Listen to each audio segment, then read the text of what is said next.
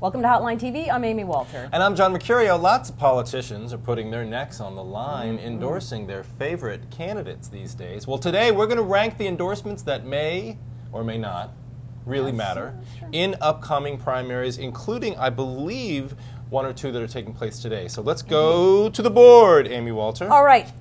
For my least influential, that would be... Well, you got to put yours over there. So excuse me. I'll put mine on the right side. Jim DeMint trying to get some traction here as the outsider endorser, right? He's going to be the maverick now. Palin is endorsed in Indiana, raising money for Stutzman. If Stutzman comes in a distant second, I think it will really question about just how successful he is and get going outside of his home state. The problem with the Stutzman endorsement is that there does seem to be at least a little bit of a split within conservatives in Indiana. Some of them going for Hostetler, most of them going for Stutzman, but I agree. And even some conservatives going for Dan Coats, so I agree. I think DeMint probably falls short in Indiana, but of course, you know, DeMint was a very early endorser of Marco Rubio, so you know, I think it's not to say that his voice doesn't matter in this conversation. What, did DeMint pay you to say that? A little bit, just a little bit. I wish more, but anyway. Mitt Romney making a lot of endorsements these days. Yes. You would think the one place that would have the most resonance is in Utah for, what do we call him? Senator Bob Senator Bennett. Bob Bennett. No, but there's a better, you know, he's struggling Senator Bob Bennett. I just don't think it is enough. Right. Well, and I agree. You know, I'm sorry that I'm agreeing with. I hate to agree with you, but I do. But here we go. Number two, my fourth least significant endorsement, also Mitt Romney.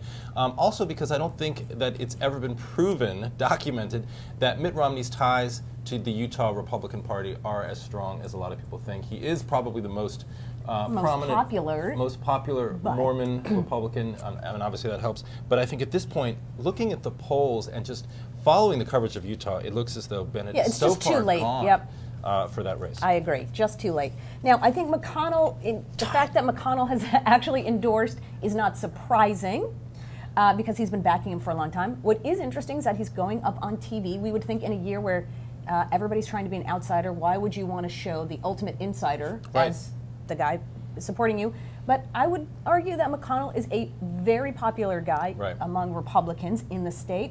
And the question is he going to be more popular than Sarah Palin? Well, who's endorsed, of course, Rand Paul, of course, James Dobson switching his endorsement. I'm following you like nonstop, I'll tell you. I'm really bummed about this, but I agree. I think McConnell coming in for Grayson at this point is a very, very curious choice on his part. As Amy mentioned, Sarah Palin and a lot of other people have endorsed Rand Paul. Rand Paul is ahead by what, 20 points now in the polls.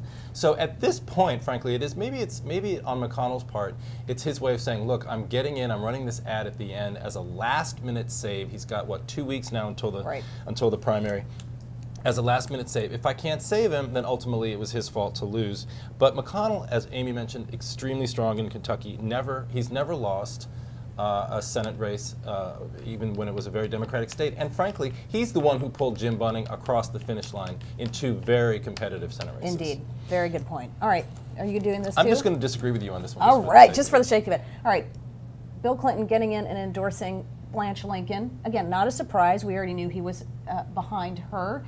Again, this comes to me a little bit like the Romney thing, which is at some point, her issue, I don't know, is that she needs a validator, like somebody like Bill Clinton, to show that she's a true Democrat, but that she needs to find a way to prove that she's an outsider and not part of this big bad sort of Washington, D.C. system. I don't know if Clinton is the person to help her do that.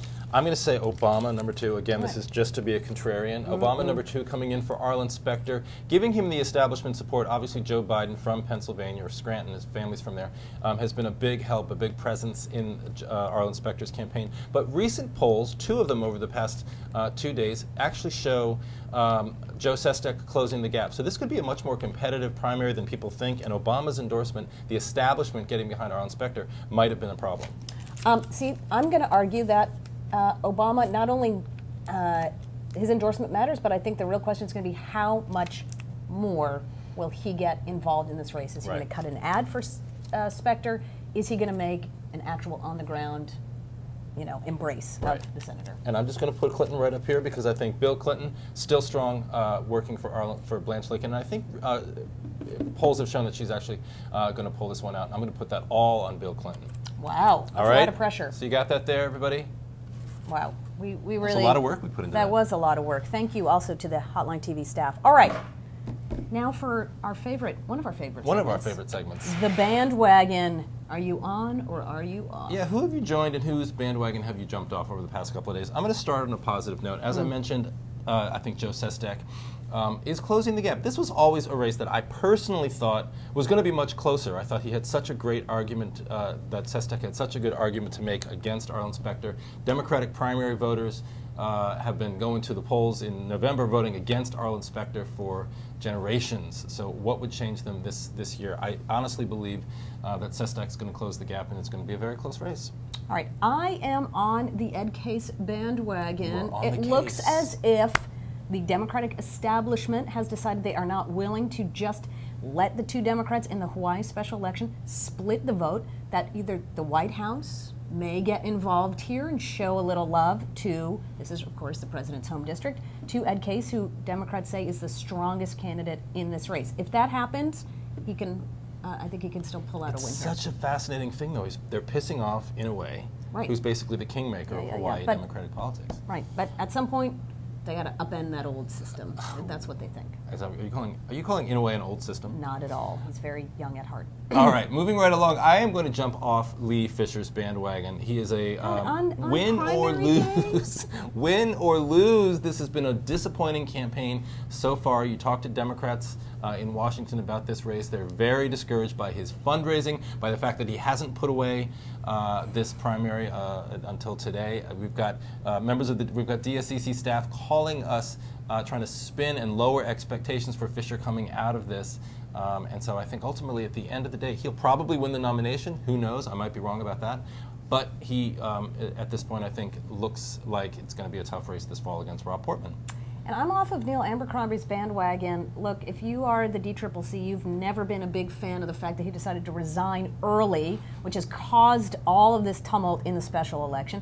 The other thing, too, is his decision to retire early, I think, is going to have a big impact on his gubernatorial race at a time when people in Hawaii are being forced, or where the governor is being forced, to furlough teachers. The idea that the state now has to spend over $1 million because Neil Abercrombie didn't want to have to go back and forth between D.C. and Hawaii is going to be very difficult. Interesting. All right. All right, a strong case you made. All right, now for the final segment of our show today, let's take a look at our favorite ad of the week. While millionaire Bill Halter was a highly paid director of a U.S. company, they exported American jobs to Bangalore, India. Bangalore needs many, many jobs. Thank you, Bill Halter.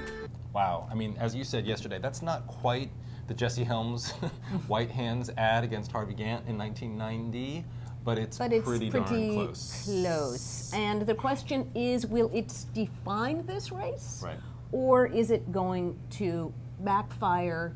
We haven't seen any polling since that has been out. Obviously, it's not sponsored by any one of the candidates. This just goes to show, once again, that, and I think this is going to be a theme throughout the 2010 election, these outside groups are going to be the ones really driving the messages in these elections, despite what the candidates may or may not want them to do. Right, and well, I think, and it's a huge buy too. I mean, it's like at least $500,000 being spent in a state like Arkansas can have a big impact. But like you said, I think the fact that both of the candidates, the Democratic candidates, Halter and Lincoln, came out really strongly and condemned the ad, minimizes its impact in the primary. But we'll see what sort of repercussions it has. Right. It also goes to show one more thing, that outsourcing has become a really, really, really big issue. We're seeing this in a number of ads, including the special in Pennsylvania 12. We're seeing it in Ohio, and now this. Interesting. All right, we are out of time, John. Can you believe that? I can't believe it, but it's flown by. We had so much fun here at Hotline TV. Until next time, we'll see you on Hotline TV.